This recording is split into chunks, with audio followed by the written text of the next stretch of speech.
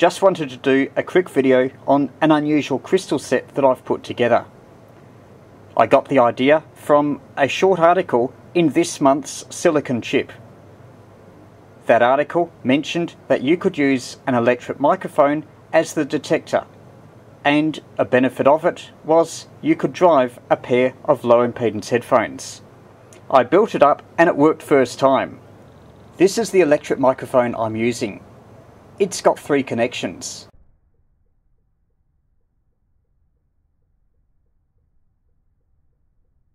This is the circuit. The variable capacitor has a maximum between about 200 and 400 picofarad. This is a coil. It can be either air wound or on a ferrite, around 60 to 80 turns. There need to be taps along it because the performance of the crystal set is very strongly affected by where you tap both the antenna and the detector. With my particular set, I find I get best performance with the tap about 10 or 20% of the total number of turns above the earth side of the coil. An unusual thing about this particular circuit is the connections to the detector. Here I've got the outer case of the electret microphone, which I believe is coupled through to the gate of the FET inside the microphone. That goes to the top of the variable capacitor and the coil.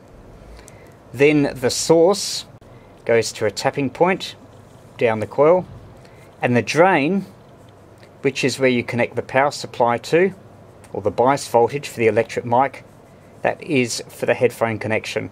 And I've got a 1 nanofarad capacitor in parallel, not critical. With this set, I could pick up 3 or 4 local stations at reasonable volume to hear in the headphones. If you want better selectivity, then you need to move the tapping point down towards the earth side of the coil. I find it's very important to have an earth with this design. Without it, I could hear stations, but they weren't very strong at all. As for the types of headphones, one of the beauties of this circuit is you can use low impedance headphones. I tried various other things like receivers from telephones, they work quite well. Small speakers from inside headphones, they were okay. Even 8 ohm speakers. If you hold your ear up to them, you may still be able to get a signal. If you take apart a lot of electronic gear, you will find speakers with impedances as high as 32 ohm. I tried those and that worked quite well, better than 8 ohm speakers. The high impedance headphones normally used for crystal sets also works well with this circuit. With this crystal set circuit, the great strength about it is it does work with a wide variety of headphone or earphone impedances, whereas with the normal diode crystal set, you usually just have to use high impedance phones or obtain a transformer. If you can, I'd encourage you to get the Silicon Chip article. It's in February 2019 issue.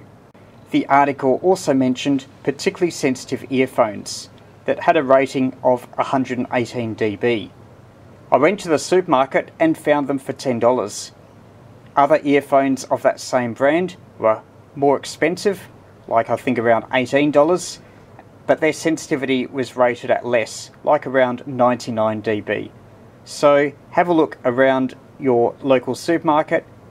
You might find some suitable earphones, and have a look at the fine print on the packet to see if there's a dB sensitivity rating. The bigger the number, the more sensitive it is. This has been a quick look at a simple and novel crystal set.